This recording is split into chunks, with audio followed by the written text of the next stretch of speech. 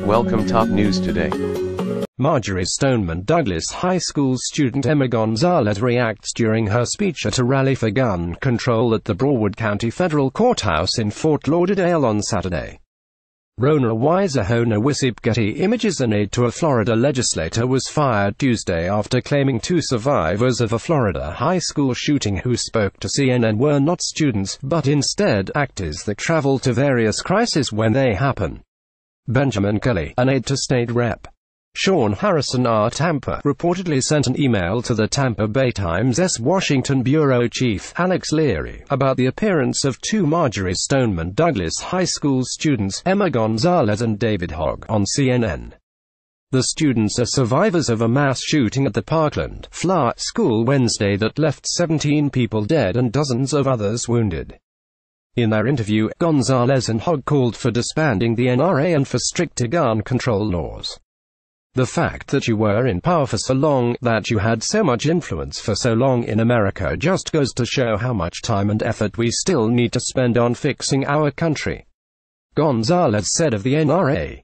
And gun control is just the first thing right now.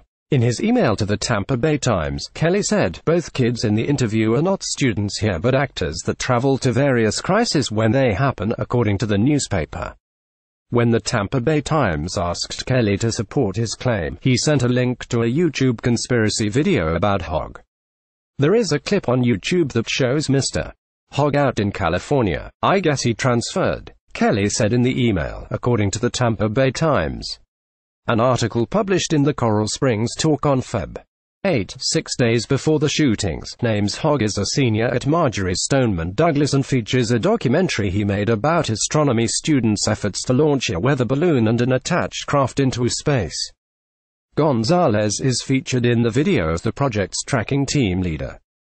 After receiving the link to the video, the Tampa Bay Times then reached out to Harrison, who said, "If my aide disparage a student from Parkland who is grieving, then I will deal most strongly with my aide." Clearly it was inappropriate for him to send that. Harrison on Tuesday afternoon tweeted that Kelly was put on leave. Less than 2 hours later, he said in a tweet that Kelly had been fired, and apologized to grieving families for any pain Kelly's actions caused. Richard Corcoran, the Speaker of the Florida House who fired Kelly, said in a tweet he was shocked and angry after reading the email. Kelly also took to Twitter Wednesday and said after his firing that he had made a mistake. He later tweeted, "And you will know the truth, and the truth will set you free." His Twitter account later appeared to have been deleted altogether. Read more. Kill the NRA. Vandals commandeer a billboard to redirect the post-Parkland anger. The Parkland massacre sparked a renewed debate over gun control. Here's what happens next. Too many bad memories. What happens to the sites of mass shootings?